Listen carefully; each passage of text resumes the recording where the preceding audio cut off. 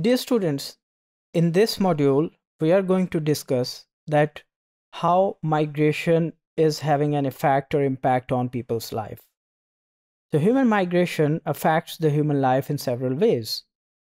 Street crime is more likely in the diversified areas. For example, if you see that the urban areas are heavily loaded with the street crimes, only because we find a lot of population over there, a lot of population density over there. So it has a major impact on the morality of people as well, that they usually tend to confuse the definition of what is right thing to do. And urban migration provides the relativist approach to the migrant, only because the urban people are having more amenities of life as compared to the rural people. The urban areas contribute to the 80% of the total GDP, of the national GDP. So it means that most of the economic activities are going to occur in the urban areas, and that's why it becomes one of the biggest determinants of migration from rural to urban areas. If we see its impact on the individual level, it produces the irrelevant skill sets.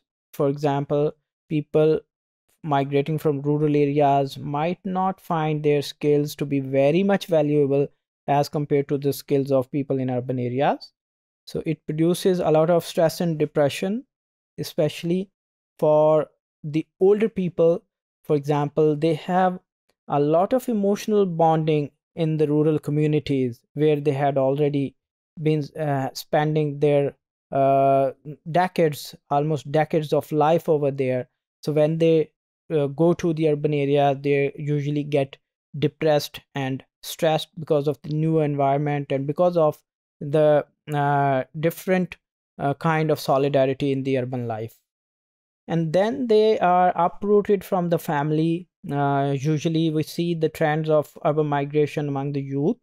They migrate from their areas only to find better employment opportunities, and that produces the nuclear family system as compared to the joint family system they had already been part of. So educated and skilled people leave first, and skilled farmers end up being unskilled labor. So when unskilled farmers come to the urban areas, they usually become the part of the labor force that is needed in the urban areas.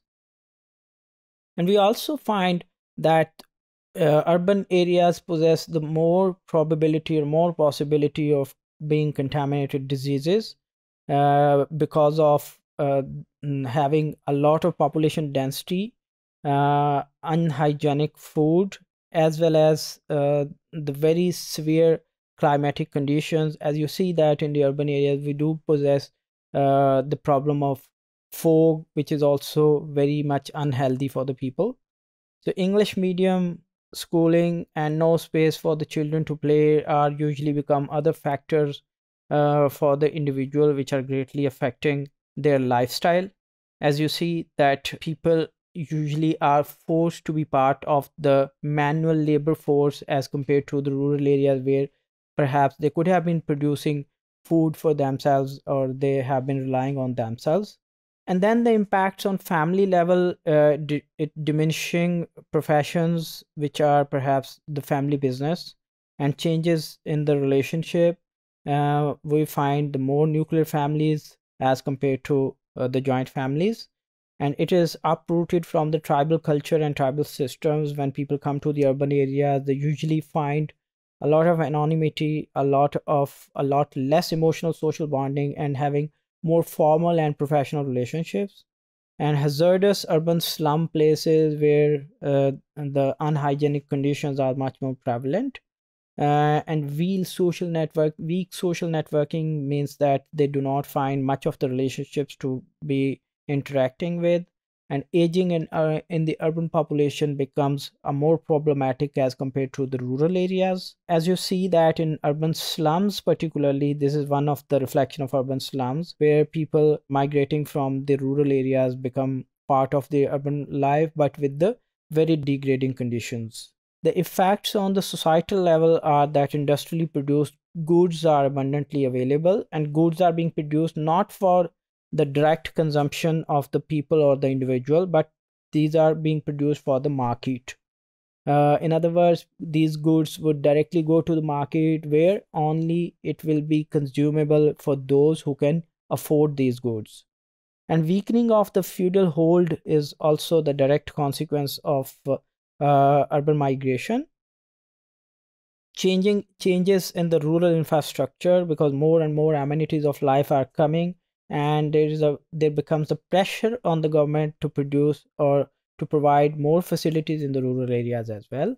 So social and ethnic tensions between the migrants and indigenous population also becomes a part of the problem, because when people uh, go to the urban areas, perhaps those who are already settled over there, they find those people and their culture as strange as compared to their own. So these conflicts become part of the urban life as well.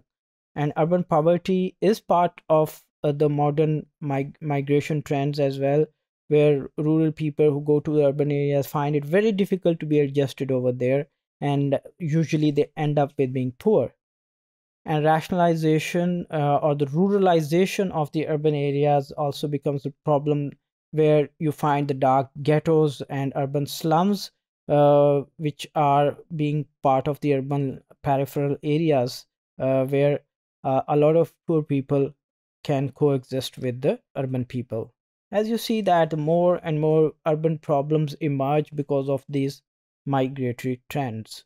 And traffic congestion and road accidents becomes one of the important reflections or important impacts of these migrations, because the more the population density, the more the complexity of urban life, and more the problems there become. And terrorism and crime increases, gender-based violence increases, the kachi abadis and informal settlements also increase, and we find the loss of cultural heritage, as well as decline in fertility and mortality also part of the urban life, because it becomes very difficult to afford a lot more children in the urban areas as compared to the rural parts. So you see that the urban communities usually find a lot of problems, and one of the problems becomes the terrorism, which sometimes is reflected in such glimpses, in such pictures in the urban areas. And then we have the economic effect. Uncertain income of the daily wage laborers become part and parcel of the urban life. uh, Usually you find that a lot of people are sitting on the banks of the roads, where they are waiting for someone to take them as their laborer. And expenses on diseases are very high. There is costly social services of the slum dwellers, and increase in the travel time because of the traffic congestion. We find that the distance that uh, you can usually commute maybe in 10 minutes can take hours because of the traffic congestion. And transportation becomes very expensive, and irrelevant rural skills in the urban areas also produces a lot more economic effect. And social and political impacts, if we talk about that, it's the unavailability of affordable housing. As you know, that in urban areas most of the people are living in the rental houses. They cannot afford their own houses because the housing is pretty much expensive in the urban areas. And changing in the electoral constituencies also becomes problematic when it comes to the political appropriation of the society.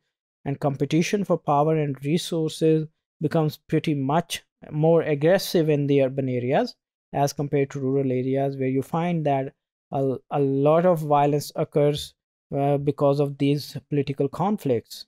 And emergence of new political players in the urban areas become the part of the life, as well as the conversion of agricultural land in the housing colonies. As you can observe in our mega cities in Pakistan, that a lot of agricultural land is becoming part of the housing societies, because we are unable to cater the needs of urban population on the already available land. So this becomes the part of the urban life, where you find a lot of political movements which are focusing on these aspects of life.